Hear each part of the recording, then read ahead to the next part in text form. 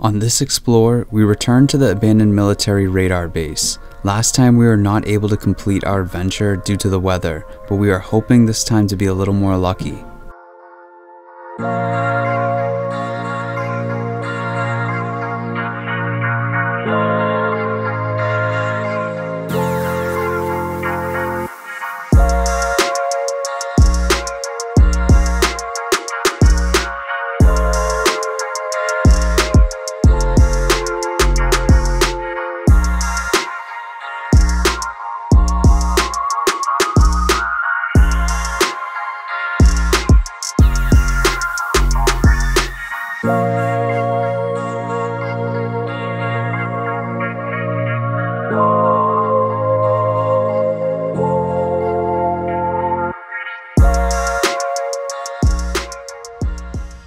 So we're back exploring the abandoned radar base for the second time.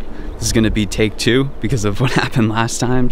This right here is the giant barrel where we got stuck and we ended up driving down there.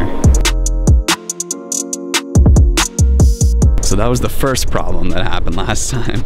Basically, once we got there, it was actually, I mean, you couldn't even see anything at all. It was like we were in the clouds. So hopefully it's gonna go better this time. The first buildings we explore are located at the bottom of the mountain, and they would have been used for the dining hall, dorms, and other recreational activities to help pass time of being crammed into a metal hut during the long winters.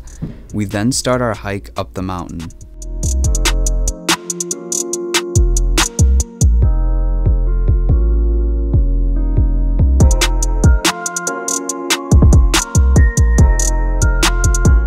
So we finally just made it up practically the mountain. I think we're at over 3,000 feet, which is pretty much like the mountains that we climb.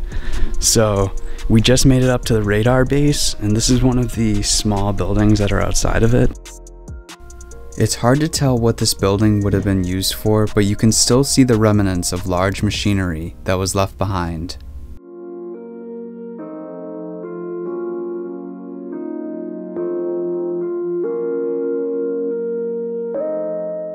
To get this radar station up and running, it took the military about 2 years. Construction started in 1954 and it costed about $21 million.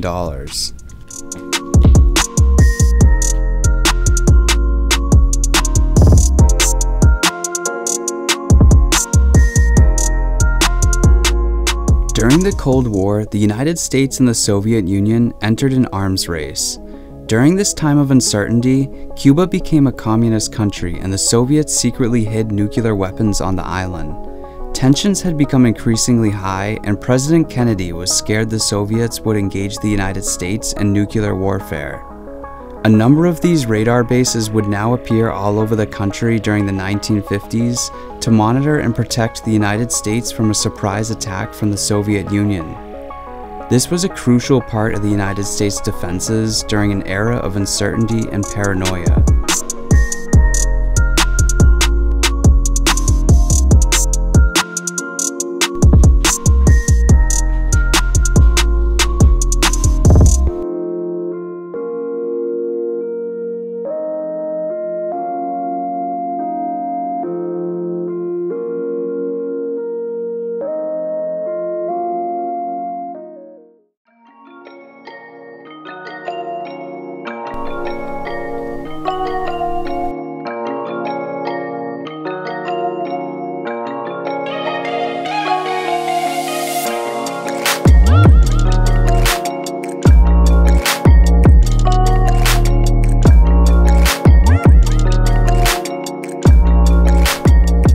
Manning this particular base were about 174 men living in these metal huts.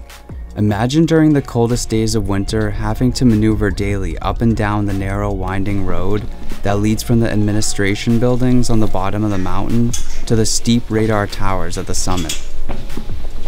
To give you some more perspective of the living conditions, it is about 9 miles to the closest back road from the summit, and even once you reach the back road, there still isn't anything around. You truly feel like you are in the middle of nowhere.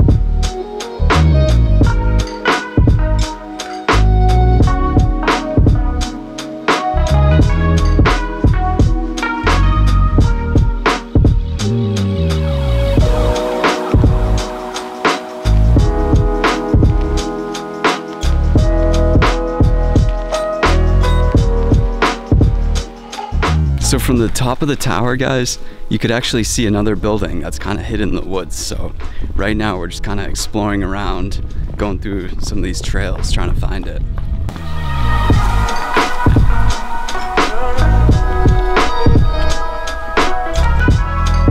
Because this was a military operation, it was very difficult for us to find any details on what the inside of this radar base would have looked like, leaving us to only wonder what life would have truly been for the people that manned this radar base. The Cold War was an incredibly scary period of time for a lot of people, and I'm sure it would have been tough working in a small, confined space with tensions so high. A fair warning to anyone that wants to venture to this location: these structures are in very bad condition and are extremely dangerous to maneuver. Since this base went abandoned around 1961, they have been left for extreme weather to tear at its metal exterior. Since its closure, the radar base has been the site of multiple fatalities. Around 1967, a group of snowmobilers were riding the trail without permission. One of them was decapitated after riding into a chain that was placed across the trail as a makeshift gate. In 1990, another incident happened where a person that climbed to the top of the largest tower broke through the wooden railing and fell to their death. We saved the largest tower for last. Most of the insides have been torn out or destroyed by vandals, but this tower is sure to give the best view. On top of the tower, you get an incredible view of the ridgeline and the surrounding mountains. On a day like today, you can even see Canada in the distance, which is a lot different than the first time we came here. The view definitely made the hike worth it for us, and it was a great way to end our exploration here at the radar base.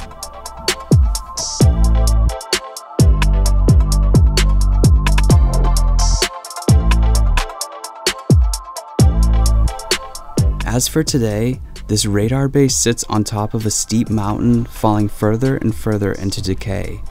These haunting structures tower over the mountainside as a constant reminder of a dark time in our world's history. And so I hope you enjoyed this episode. We just finished up at the radar base. Well, I'm really glad that we came back a second time. It was awesome weather. It was a really cool adventure. So thank you guys so much for watching, and remember to subscribe to the channel.